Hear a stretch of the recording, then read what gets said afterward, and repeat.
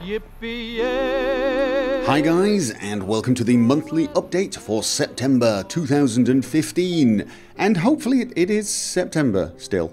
It's September when I'm recording it anyway, so it kind of counts. My apologies if it's already October when you're listening to it. September was another busy month for me. A lot of that time has been spent getting ready for Fallout 4. I've been spending quite a lot of time playing with the latest version of Nexus Mod Manager, and as many of you know, I'm preparing to release a video or a series of videos. I'm thinking a series of short videos may be best, where I show how to install, set up and use Nexus Mod Manager. Of course, this is going to be very, very useful once Fallout 4 comes out. I'm guessing a lot of people are going to discover modding for the first time at that point, and so it would be a really good idea for me to have those tutorials done by the time that game comes out. So that's a fairly high priority and has been taking quite a bit of time for me. However, of course, I have made time for the Let's Plays. The Jack Let's Play is still on a break, and well, it's almost certainly going to stay on a break until Fallout 4 has been released and there's been a little time gone by. I don't want to start the next chapter, which is almost certainly going to be Old World Blues. I don't want to start it now and be halfway through it when Fallout 4 comes out, because Fallout 4 is going to disrupt so many things, and I just do not want that. I am still doing the Stalker Clear Sky Let's Play. I am guessing I will have finished that by the time Fallout 4 comes out. And of course the Witcher 3 Let's Play, which I have zero chance of finishing by the time Fallout 4 comes out. That particular Let's Play will continue on regardless. I'm going to keep doing 3 of those a week, even once Fallout 4 comes out and Fallout 4 pretty much dominates. I think it's nice to play something different anyway. I can't just spend every waking moment playing Fallout 4. I will pause while some people type, "Why not?" That's exactly what I'm going to do. But I'm going to do something different, and of course Witcher 3 is that something. I am sticking to my plan to only have 2 Let's Plays on the go at once. I think it's a little more comfortable for me. It's a little easier for me to just pick up and carry on when I'm only doing 2 games, and I think it's better for the channel. The reception I get with 2 Let's Plays seems to be far better than when I do 3 Let's Plays. There may still be the odd special Let's Play like I did with Alan Wake. Short games perhaps I may play in between, or perhaps if I get a little spare time I will do sort of focused Let's Play. I'm thinking shorter games. I'm thinking specifically at the moment of Soma, which is a horror game. As many of you know, I've done quite a few horror Let's Plays and I am looking forward to that game. But I don't know when I will get the chance to do that. It could be weeks, it could be months. I am going to play Soma. I am going to record it. If I don't get time during the day, that might be one of the games I do in the evening for myself, but I will record it. I will record that one because I do know a lot of you would like to see it, and I will upload it. I just can't promise when.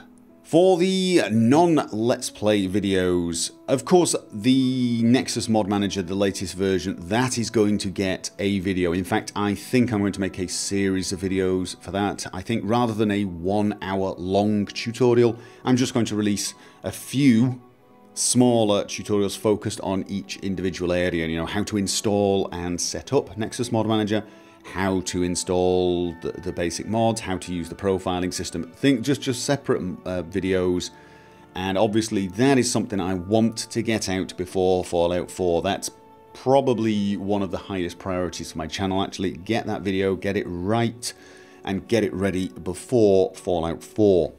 I am still planning on making Witcher 3 mods videos, but there has been a bit of a delay. That's partly because of Nexus Mod Manager. That has been the priority mod-wise, but it's also been because I was making a video to showcase a weather and lighting mod. Many of you know that, and I was having some difficulty. I took a lot of footage and was making a lot of side-by-side comparisons, but I was not happy with the results. And I'm going to be honest with you, I'm uncomfortable saying this, but the reason I was having trouble was the vanilla game was looking better than the modded game. And it's because I had to turn God Rays off for the modded game. The mod author suggests you do that. When I actually turned God Rays back on and took side-by-side footage, the modded game looked brilliant. It looked really good. But the mod author says to turn it off because there are some moments where you will get blinded, and that is actually true. So I turned it off and did side-by-side comparisons, and when you compare it to the vanilla game with its God Rays turned on, and you have to do that because that's how people are going to play it, it looks great. It just doesn't come off well.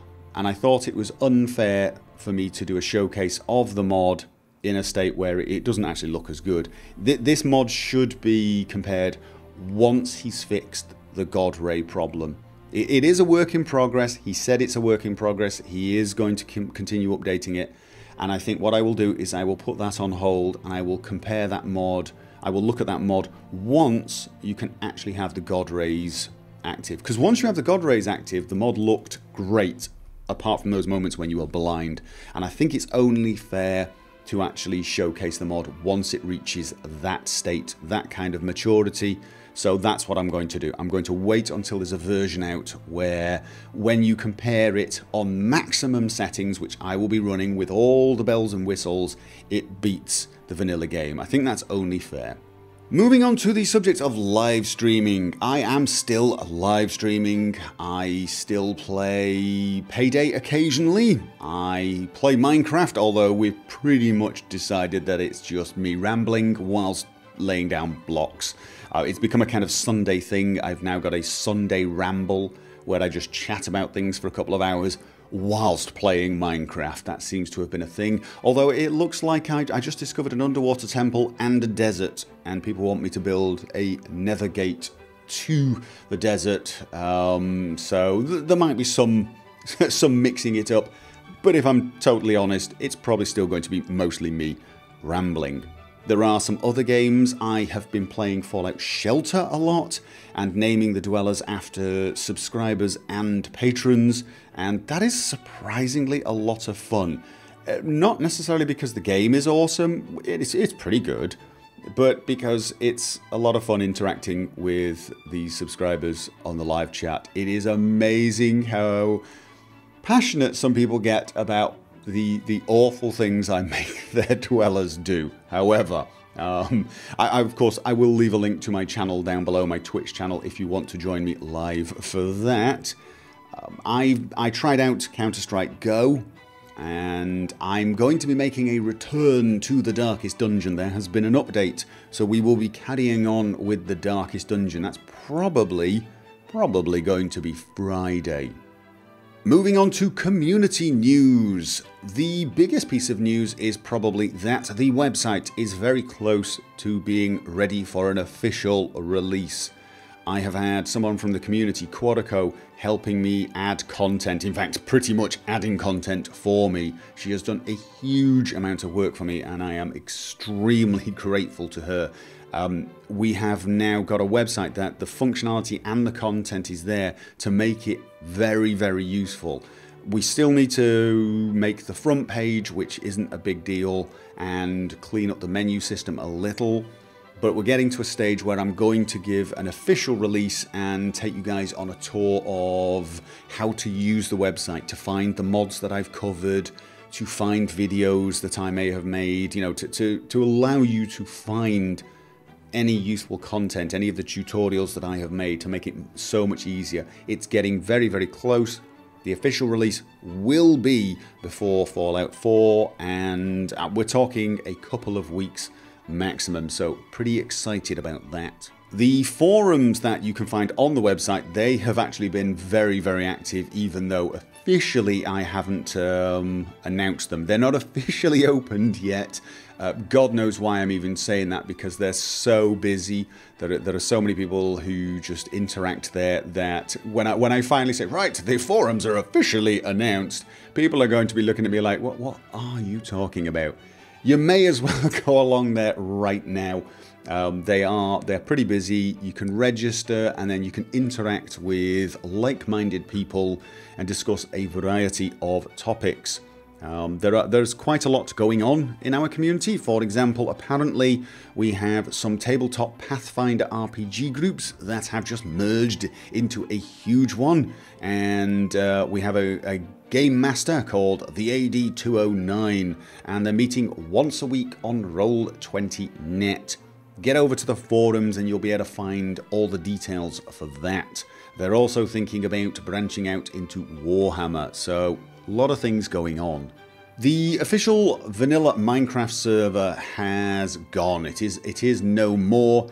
I am going to look into getting that replaced. I need to talk to some of the guys who know what they're doing there and maybe get a server somewhere else. I still haven't decided if I'm going to move a copy of my world to the server so people can actually explore what I have been building and perhaps even help me out. I haven't decided there. There's a side of me thinking I want to keep that place for myself. Bit of a mystery. I haven't decided. I may release a version of it onto a server where you cannot do any building, but you can visit it. You can't destroy anything, you can't build anything, but you can visit it. You can visit the house and the lava tower of doom, which doesn't have any lava at the moment and isn't particularly doom-inspiring either, actually. It's pretty... well, it's pretty, is what it is, but it doesn't sound right, does it? The lava tower of prettiness. The lava-less glass tower of prettiness. Whatever. So we will look into getting another Minecraft server set up. We still have a Steam group. I will leave a link down below to that. It has a curator page where I make recommendations, and there are discussion pages, and occasionally I will announce events. I do have a public Steam profile that you can check out with all of my videos linked to it, but I do ask you not to just send me a random friend invite. It's not me being snobby, but I cannot accept all the friend invites because Steam limits the number of friends that you can have. There is a limit, and of course I do need some slots free because I do actually add people from the community to my friends list when we play games. So for example, if you're playing Payday 2 and we get a game going, I send you a friend invite then, or you send me a friend invite and I accept it. I'm going to be playing Counter-Strike Go. Of course, I'm sure a lot of people want to join me for that. That's when I add people to my friends list. When we get a game going. That way I can actually play with you guys in game, but I don't run out of friends slots. If you do want to get in a game with me for something, or anyone else from the community, join the Teamspeak. Links down below. Join the Teamspeak. That's where we organise everything. If we have an event like Payday, we set up a room and I just drag people in from a certain waiting room, and I try to make it so I pick people I've not played with before, if at all possible. So we try to have 1 or 2 people in the group who are first time. So you've got a pretty good chance of getting in the game if you get on TeamSpeak. Again, links down below. And that is about it for this video.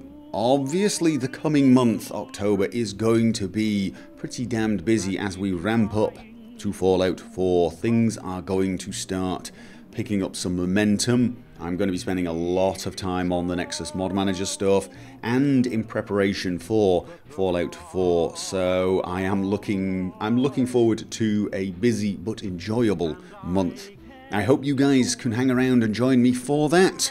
And I do appreciate all of you. I appreciate all the subscribers, the patrons who support me financially, the subscribers over on Twitch, and all of the people who've donated to me and in general make this possible. To everyone who clicks the thumbs up, write a nice comment, or even a not so nice comment as long as it's constructive.